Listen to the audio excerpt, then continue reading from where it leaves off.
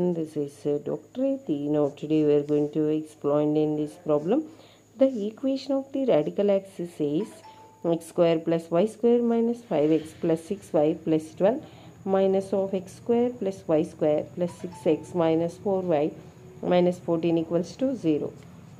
In this given two circle equations, considered s dash.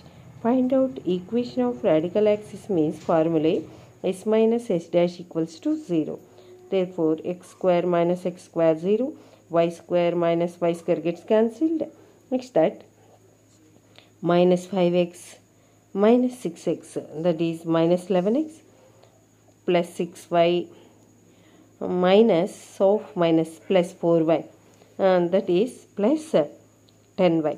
Next that here plus 12 minus plus 14 plus 12 plus 14 plus 26.